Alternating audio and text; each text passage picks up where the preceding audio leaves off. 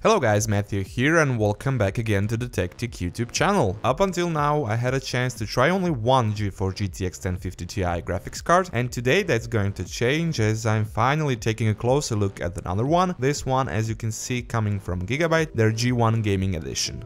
The product box in which it comes is basically the same as any other Gigabyte G1 gaming graphics card from the ongoing AMD's or Nvidia series. On the front you'll see some features pointed out in the bottom corner, while going to the back you'll find your usual minimum system requirements, a picture of video output layout, and some detailed talk about the card's key features, like for example the WindForce 2X cooler design.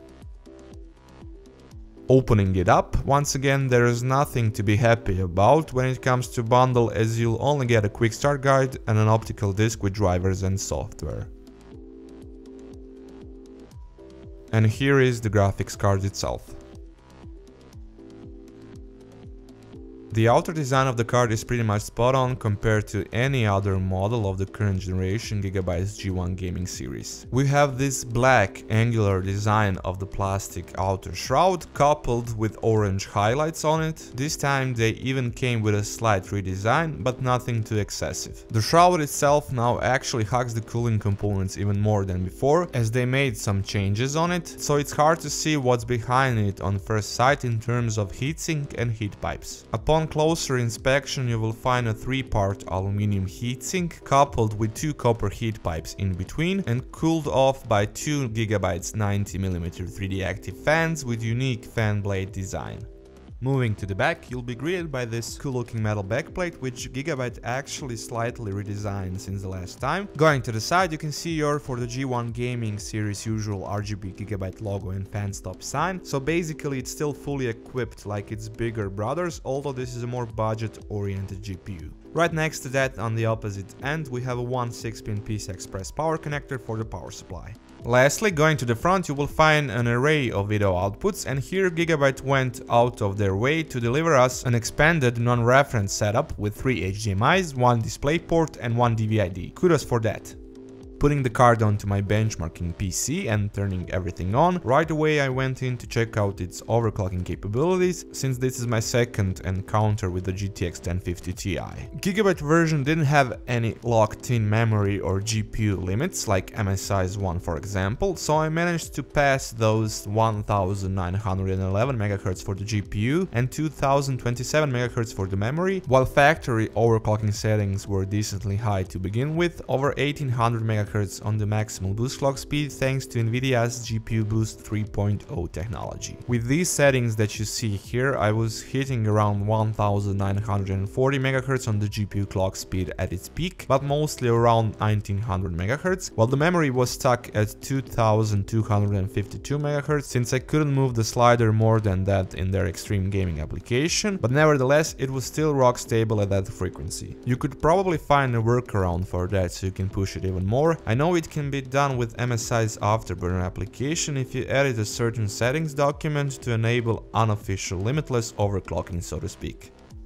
In the end, as you will see by taking a look at the performance figures, overclocking resulted in quite a decent performance bump, definitely something worth considering and playing with it, even if you're a first timer. Putting that aside and taking a step back, overall performance of this card and the GeForce GTX 1050 Ti series in general easily covers the realm of 1080p gaming, and that's with high graphical settings and basically most of it maxed out. You will see at least above 30 FPS in almost all titles, while some better optimized games are much closer or above 60 FPS, like Overwatch and Star Wars Battlefront for example. I would say that judging by my 21:9 resolution results here, you could even play at 16:9 1440p resolution without a problem, especially since it has 4 GB of video memory.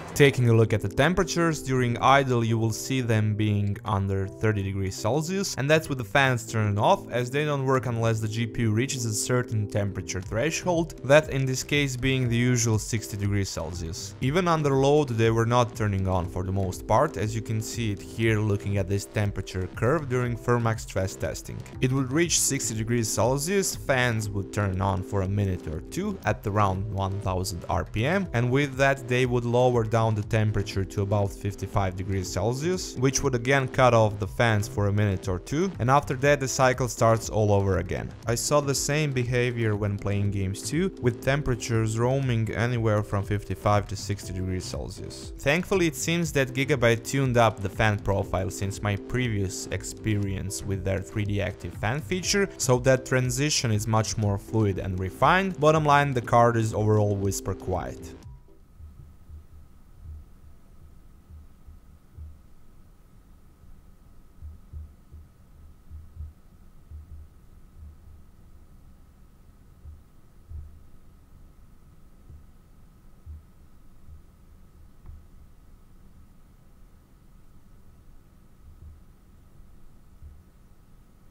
As for the LED lighting, if you watched any of my coverage of Gigabyte's G1 gaming series from before, you'll know that everything is done using Gigabyte's Extreme Gaming application, where you can, beside the overclocking and fan options, also adjust the color of the LEDs in RGB spectrum and their lighting effect, or you can just completely turn them off. That's it guys for this time from me. Thank you once again for checking out the unboxing and review of Gigabyte's GTX 1050 Ti G1 gaming graphics card. Feel free to toss me a thumbs up if you enjoyed this video, it helps me a lot. Leave a comment down below if you have any questions about the product, and of course if you would like to see more content like this, you can subscribe to the TechTeak YouTube channel, or you can just check out some of my other videos from before.